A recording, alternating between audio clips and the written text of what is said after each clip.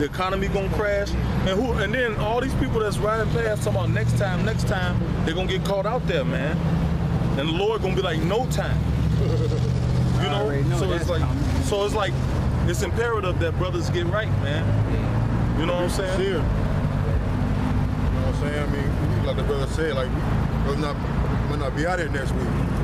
The internet might shut down. You know what I mean? So if you come out here and be diligent and prove yourself, like the brother was saying, we all stood on that side of the line right there. Right. You know, and the Lord want to see how hard you're going to work toward him, man. Yeah. We're not going to be like here in the camp and give you a garment. You know, the truth is something that the Lord bestowed upon you little by little. And if you forsake him, and you're going to take it all away. Right. You know, you want to be an Israelite Sunday, but tomorrow you want to be a fucking nigga, a crip or a blood or something, and it's not for you, man. Right. Blessed is he that walketh and watcheth and keepeth his garment, at least he walk naked. You know what I'm saying? You gotta keep that garment, man. You know the truth. You gotta grab it. Hey, like a football player, when he grab a football, you see he hold it like a baby. He doing everything he can to hold on to that football. That's how you gotta hold on to the truth. You know what I'm saying? Hey, he may get the hell knocked out of him. You like, God damn. But he still got that football. You know what I'm saying? Ever since I got like put on to this, like I just be at home studying, marking my Bible, highlighting stuff, and just keep going through it. Like I just pulled out him like yesterday, like something else that I had learned, like some that Christians use, the John 3:16. I'm like, check this out. Go to John 17 and 18. Was it? 17 and I had showed him like, like I be with it. Hey, this is Matthew 19. Precept on Casamel. I have.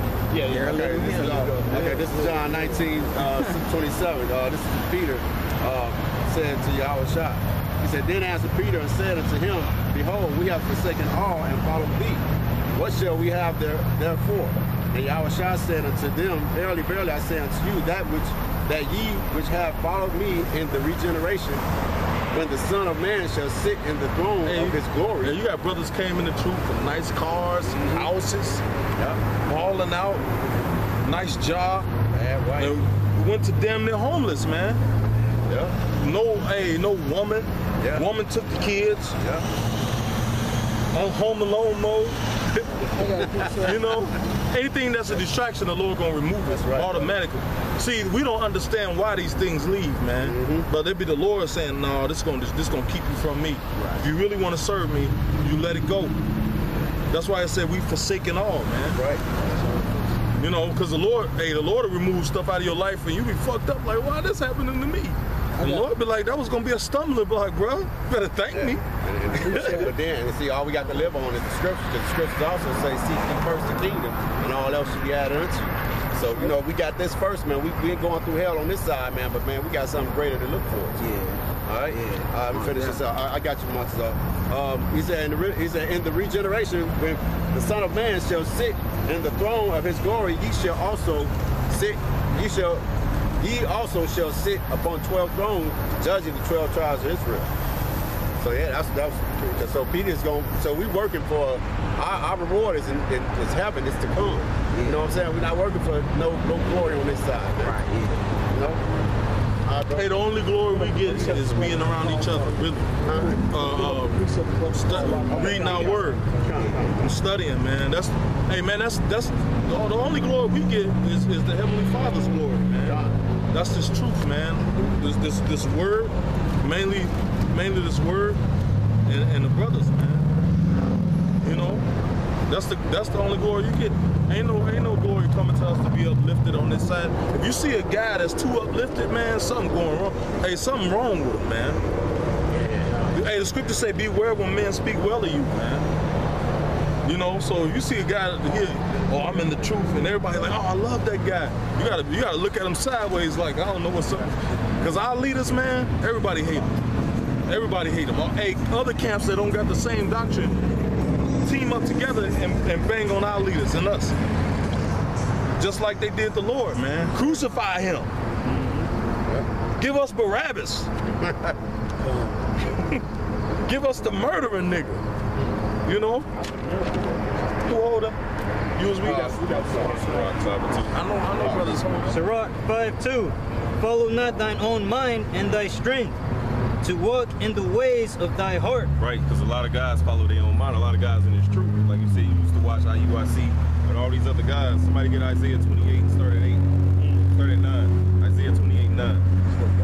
Somebody get Jeremiah 17 and 9. I got Isaiah. Now reread that again. Follow not thine own mind and thy strength. So it says, follow not thy own mind, right? Go ahead. To walk in the ways of thy heart. To walk in the ways of your heart. The word heart in the Hebrew is lab, which is your mind, right? Somebody get Jeremiah 17 and 9. Got it. Jeremiah 17:9. The heart is deceitful above all things and desperately wicked. Who can know it? So we don't go off our own mind. That's why somebody get Isaiah 28 and 8. This is Isaiah. 9, verse 9. It's Isaiah chapter 28, verse 9. It's Psalms 119 and 104. Whom shall he teach knowledge? And whom shall he make to understand doctrine? So he said, whom shall he teach knowledge and whom shall he make understand doctrine, right? Who can understand these words? Go ahead. Them that are weaned from the milk Somebody get 1 Peter 2 and 2. and drawn from the breast. So it says, them that are weaned from the milk and drawn from the breast is like a baby. Once the baby get off the titty, he's weaned from the milk. He no longer needs the breast, the milk from the breast, right? 1 Peter 2, go ahead, bro. 1 Peter chapter 2, verse 2. Wherefore, verse 2, as newborn babies desire the sincere milk of the word, that ye may grow thereby. See, as newborn babies desire the sincere milk of the word. So this is symbolic of milk, and we're babies. Did somebody find that when Yahweh Shah said, "Lest a man be reborn again"? He was talking to Nicodemus. He was talking to Nicodemus. No, that guy Nicodemus sounds like the fourth chapter. Nah, it says John. Go ahead, keep reading in Isaiah though, because you got to be reborn again. Everything that you learn. Somebody get Romans 12 and 2 real fast. You got it.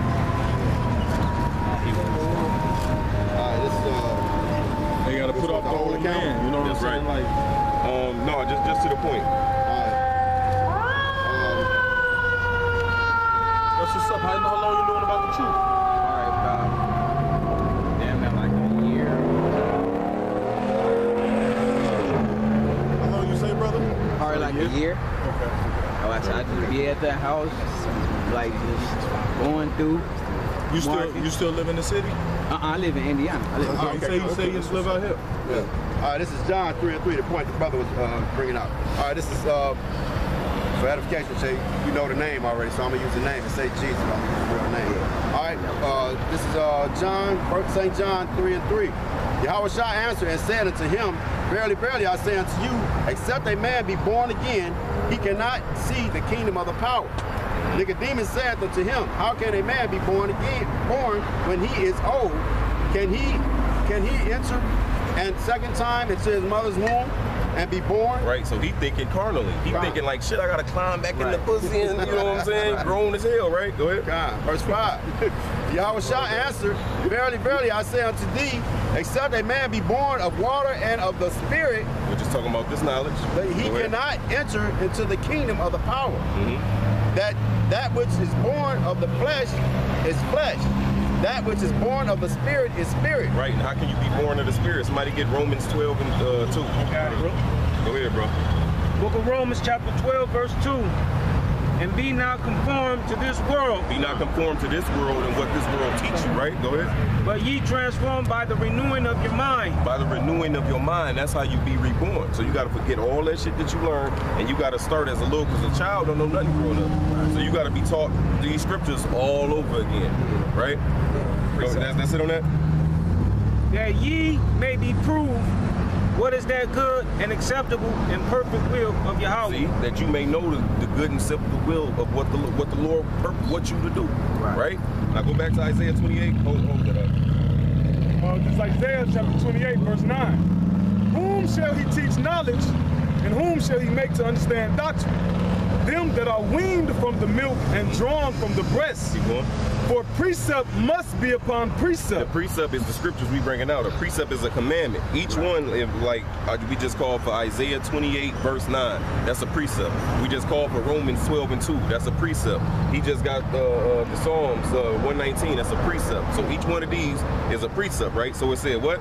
It says, for precept must be upon precept. Somebody get Isaiah 8 and 20. It says precept upon precept. And we were just quoting that scripture. Go ahead. It says precept upon precept. This is how you know who's telling the truth. Because if it's not precept upon precept, if you can't, you see how we jumping around and it's fitting all that so you can see the full picture? That's how this book is supposed to be taught. If it's not precept upon precept, precept upon precept, then it's going off somebody's mind. Right. And like the scripture says, the mind is deceitful above all things. So we don't go off our own mind, we go off what these is our glasses. We see everything through here. I believe that's Deuteronomy 6. But go ahead, brother. It says, for precept must be upon precept, precept upon precept, line upon line, line upon line, here a little and there a little. You see how we went here a little, we went to Peter, we went to Isaiah, we went going to Psalms, we was in Sirach, you know what I'm saying, right? Go ahead. It says, for with stammering lips. No, that's it. From there. 8 and 20? Yeah, Isaiah 8 and 20. Isaiah 8 and 20. Give me the Psalms 119. Go ahead. Isaiah 8 and 20. To the law and to the testimony, they speak not according to this word. So if it's not precept upon precept, precept upon precept, right? Go ahead. It is because there is no light in them. And the light is his knowledge. So if they ain't coming precept upon precept and ain't no light, ain't no knowledge in them. You don't listen to them. You know, because we prove everything. That's right. We prove all things. Go ahead, brother. Psalms 119, 144. 104. Oh, 104. And Psalms 119, verse 104. Through thy precepts I get understanding. Somebody get Proverbs 4 and 7. Got you. Through thy precept I get understanding. See, through thy precepts, right, I get understanding. That's how you understand what the Lord wants you to do, through the precepts. Go ahead. Therefore I hate every false way. Hate every false way, you know, because the brother mentioned about how everybody gets on our leaders, our apostles. It's because they rebuking everything. Right. Because the scriptures tell you to contend for the faith. This truth got to be taught directly and correctly. It got to be 100% on point. You got guys talking about you can take the chip. What the chip is the mark of the beast. Revelations 13. That's the chip. You got guys saying it ain't. That's not according to scripture. We gotta rebuke them. You know.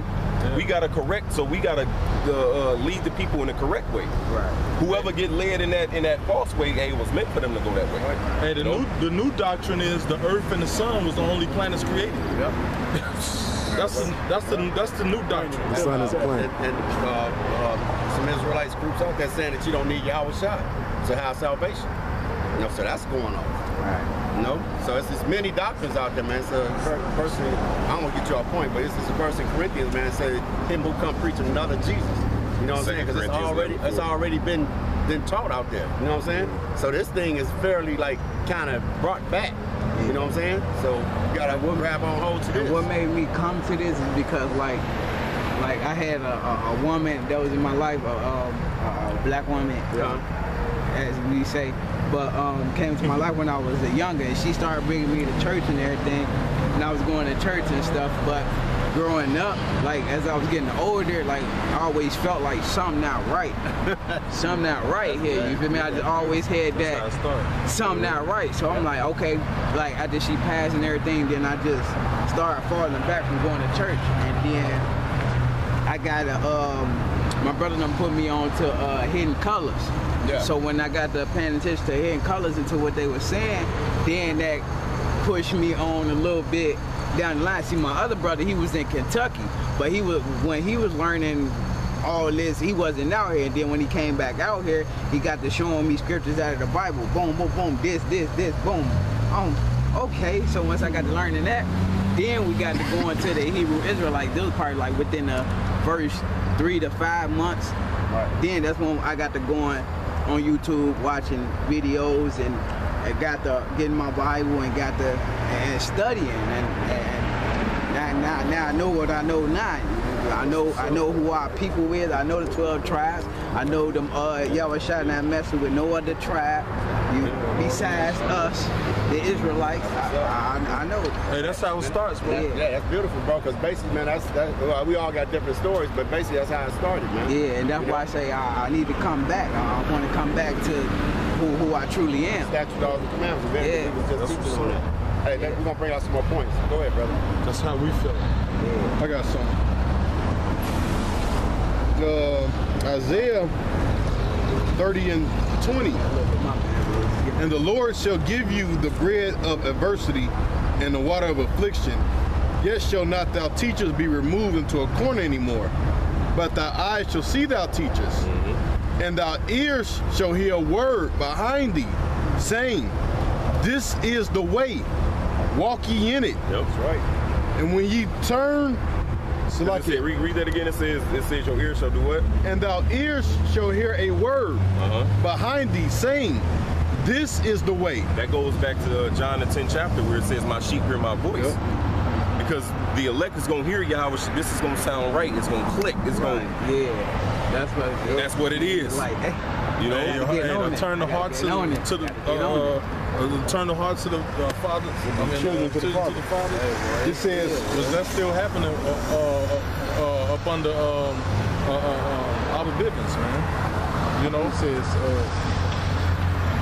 walk ye in it when ye turn to the right hand and when ye turn to the left. Because it's only one way to get, and that's through Yahweh Shai, and that's through the right way he taught it. So that's going by these putting the puzzle pieces together. This is a puzzle book. You know, people try to read it like what it is. No, you gotta take it from here and here. You know what I'm saying? And you gotta paint that picture, right? Here a little, here a little, there a little. Go ahead, brother. I got one more, brother. And he said you got to enter in the way. Yet Yahweh Shai said to teach. It says this is Matthew 7. Know what? 7 and 13. It says, enter ye in at the straight gate. For wide is the gate. Which the straight gate, the word straight is not straight as in straight line. It's a straight as S-T-R-A-I-T as in position of difficulty. It goes back to Sirach 2 and 1 we read. It said when you come to serve the Lord, prepare thyself for temptation. Because the Lord gonna try you. Like how the brother said, you might have a girl, she might leave you. You might have a job, you're gonna lose it. You might have a crib, you might lose it. You might have a car, you might lose it. You know, the Lord gonna put you through that fire to test you and see if you really love him. You know? Enter ye in at the straight gate, for wide is the gate. Wide is the gate. And broad is the way that leadeth to destruction. So this gate is wide and broad. How many people can go in there at? Everybody. Because it's gonna say it, right? Everybody can go in that gate, that broad gate. It said, broad is the way that leadeth to destruction, and many there be which go in thereat. Because straight is the gate, and narrow is the way which leadeth unto life, and few there be that find it. Right. So it's gonna be few people that's gonna enter into this gate. The majority of the people gonna go into the broad gate. So a majority of the people talking about some shit, it can't be right. You know? I know that it's gonna be a third that's only the righteous of the third, 1/3, and most of the rest of the population gonna die. I'm gonna read this one too, because we was getting on Nate now in these other Israelite camps. So this go hand in hand with it. It says, beware of false prophets. All right, because even amongst Israelites groups, like Peter said, even amongst you, they should bring in what? Privily, they should bring in what? Damnable heresies. So even amongst Israelite groups, it's damnable heresies, man. Other false doctrines. And it's easy to get a hold to damnable heresy because not everybody knows the mysteries of the scriptures, man. Like the brothers were saying. So you got brothers out there seeking the truth, and then you got niggas out there teaching false doctrines, and they just seeking the truth, and they like, man, it's easy to get caught up. Well, I guess that sound right, you know, because brothers ain't, you know what I'm saying, brothers ain't no college, a master's degree. You know, a lot of brothers understanding may fail them a lot of times, man. You know, knowledge puffing up, so that's why they teaching that bullshit. They want you to give them some type of fucking praise or something. Vainglory. Vain con, brother. Right. It says, beware of false prophets which come to you in sheep's clothing, but inwardly they are raven wolves. That's it. Precept. Demosh, you had something, right? You know, I was gonna go into it. It was talking about when you was talking about the scriptures are a mystery. And I didn't want to go backwards. No, go ahead. It's still relevant. This is Mark 4:10. It says, and when he was alone, they that were about him with the 12 asked him. Because see, now that's perfect, because it lines right up with few there be that find it. Because you gotta know how to walk, you know? The 12 asked of him